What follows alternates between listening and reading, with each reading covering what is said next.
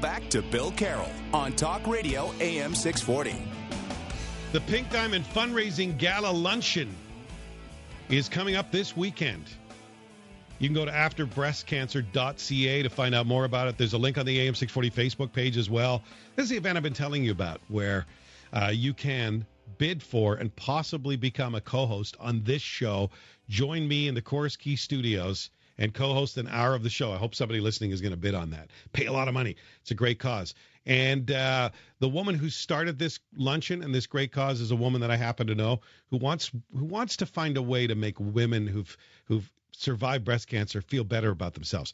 She owns a store that sells women bras, and this can be very difficult to get a good fitting bra after you've had breast cancer surgery. So it's an amazing and really important issue. And I also happen to know the guest speaker. Her name is Susan Fulford. I met her while hosting on this show. It's got to be 15 years ago. At that time, she was working as a labor lawyer, and we were talking about labor law issues like we did actually in the last hour of the program about severance pay. She's no longer practicing law, but she's now a financial advisor. One of the smartest people I've ever met, one of the nicest people I've ever known. And our family reconnected with her when she was expecting her beautiful son, Harrison, to be born. We ran into her in the hospital, and we became close friends again. And we were devastated to learn that Susan was fighting breast cancer, but she's a survivor, and she will tell her story at this event. How you doing, Susan? I'm great, Bill. How are you? Good. I now have to talk to you on the radio for you to have a conversation these days. That's all right. I'm excited to be bidding on the co-host opportunity for your show. I'm going to bid that up huge. You'd be great at that. The only problem is I won't let that happen because then the only way I'm going to get on radio is if I bid to co-host with you because you'll take the show away. It's too incestuous. Yeah. I wonder why people, after they've fought and defeated cancer, why they get involved publicly. I mean, why agree to be a guest speaker? I don't know. I think I'd be tempted to just want to put it behind me and not think about it again. So what makes you stand up in front of a group of people and relive the experience? I think there's a couple of reasons, and I think most importantly, it's an opportunity to give back and help other people going through this journey to help restore their dignity and to make a difference. That's obviously, at least for me, the driving force behind it. And, I did take some time off. It's been 2 years since my last treatment, and I think now I'm really prepared to be more transparent with my experience and my journey, particularly if I can make a difference in somebody else's life and offer a great cause like after breast cancer, the support it needs and maybe the face it needs to make the journey more transparent to other people in the community. Well, I know every time we learn that a friend has breast cancer, and unfortunately seems to happen too much, first thing we do is, here's Susan's phone number. Give her a call. And I know you've helped so many people one-on-one go through a very difficult time in their lives. I got only one email criticizing this Pink Diamond Fundraising Gala idea, and it said, I don't know, women have just gone through breast cancer. A good-fitting bra doesn't seem all that important given all of the other challenges.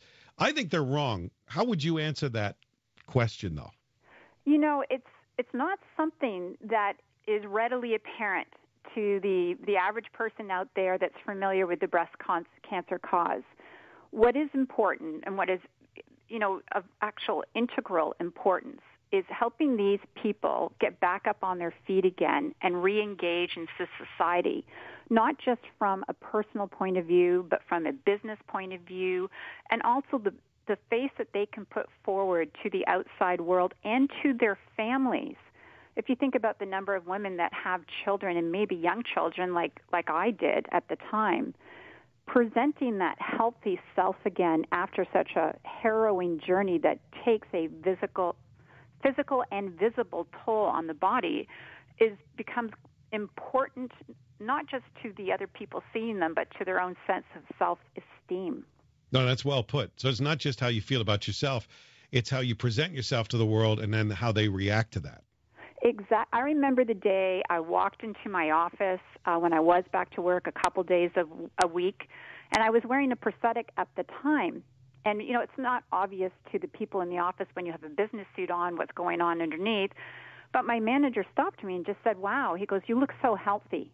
I'm so happy to see this. And I thought, that's the difference a good bra can make in business. Yeah, because we're not comfortable being around people we think are not well. We kick into caretaker mode instead of respect mode. And in the business world, you don't want people feeling sorry for you. You want them to see who you are, who you were before, and deal with you like cancer was not an issue. Well, and that's what, the oncological team will tell you. They'll say, walk out the door and forget this ever happened. And you're like, I would like to, except I'm bald and breastless. Right. And if I other than those things, no one will ever suspect anything is going on. Yeah, I think unfortunately cancer is becoming so prevalent, particularly breast cancer in our world. It's, the numbers and the frequency with which it occurs is staggering. So I remember my dad told me, you're not the first, you're certainly not the last, so don't wear a wig if you don't want to, and I didn't.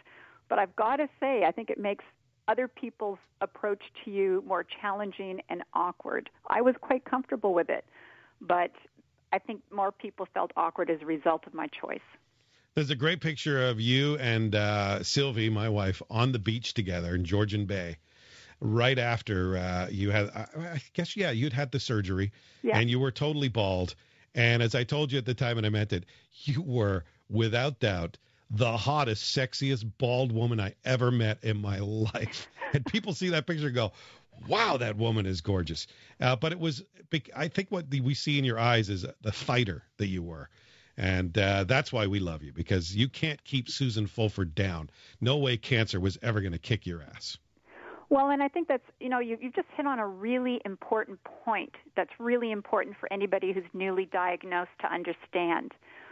We are so fortunate, in Toronto to live in a city with so many centers of excellence around health care, but they're making cancer a manageable health, like a chronic health situation as opposed to a terminal illness. So anything we can do to support that effort and to support the patients going through it and to make their life after breast cancer easier, to ramp them up faster and to jumpstart them back into a healthy, normal life, well, I'm all in on that cause. Thank you, Susan. Good luck on the weekend. I know you're going to be great. Thank you. You too. Susan Fulford is the guest speaker at the Pink Diamond Fundraising Gala Luncheon this Sunday. You can find out more by going to the AM640 Facebook page or directly to afterbreastcancer.ca. I know there are still tickets available for that luncheon. Not going to take a lot of time out of your day, but you just heard Susan. She's smart. She's going to be funny. It's not going to be some dire, dark event. It's going to be a great time, and there are great things to bid on, including a chance to co-host this show for an hour in the beautiful Queens Key Studios, Chorus Key Studios on the waterfront. I got to tell you, if you haven't been in the building, it's worth it just to come in and get the tour. What an incredible facility. So you're going to enjoy that. Sure, you're going to have to put up with me for an hour. But and I'm going to be mailing it in. Whoever bids for this, I'm putting my feet up. You are going to do all the tough work, believe me. The Pink Diamond Fundraising Gala Luncheon this Sunday, afterbreastcancer.ca, or go to the AM640 Facebook page. You can find out how much are the tickets. $75? That's not expensive at all, but it's a great cause.